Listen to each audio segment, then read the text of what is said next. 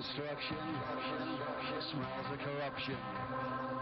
I manipulate to recreate. This air to go down saga. Go under my karma.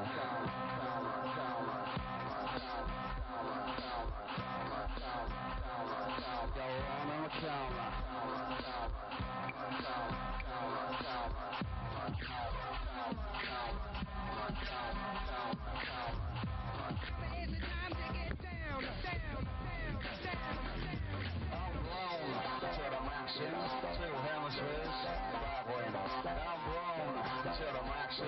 Two hemispheres,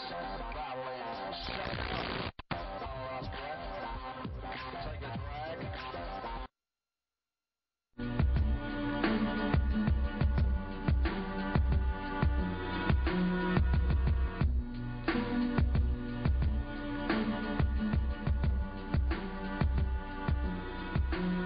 The enemy of the human race.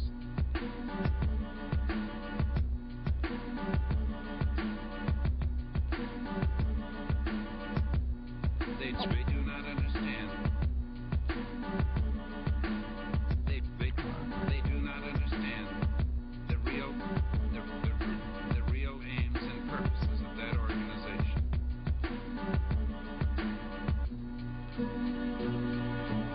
They do not understand.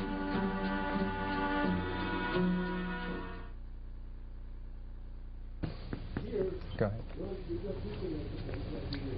Hi, I'm Jeff Contreras, and I'm host of Austin Cable Access show Therefore I Am, the philosophical show with the political edge.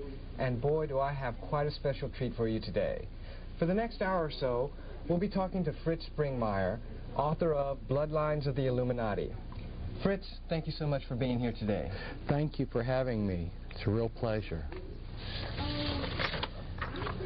Fritz, your book has been out now for, actually it was republished, isn't that correct? Yes, it's been reprinted twice. Yes. Reprinted twice. And the title of the book is The Bloodlines of the Illuminati. What exactly is the Illuminati? The Illuminati is the continuation of the mystery religions. There was quite a number of mystery religions in antiquity, and these mystery religions had councils that controlled them, and then there was a supreme council that operated clear from India to the British Isles that then coordinated all of these mystery religions, and that would be today what we call the hierarchy of the Illuminati. So the Illuminati is basically just an extension of the mystery religion system, the whole type of philosophy. Yes, it was a way of hoarding knowledge and power to a few special people. And how do they hoard the knowledge? Well, when I say knowledge, some of the knowledge is pseudo-knowledge, and some of the knowledge is actually scientific knowledge, which enabled, for instance, Christopher Columbus to be certain that he could sail across the Atlantic and hit land. He was associated with the Knights Templars, which is one of these secret societies associated with the Illuminati. So you've got different types of knowledge, but some of the knowledge is actually bogus. It's just claimed so that they can get people to join whatever mystery religion they're trying to offer. Okay, Fritz. Now, why are families so important in this? It's obviously, you titled it Bloodlines, and that must have to do with the families. Why are they so important?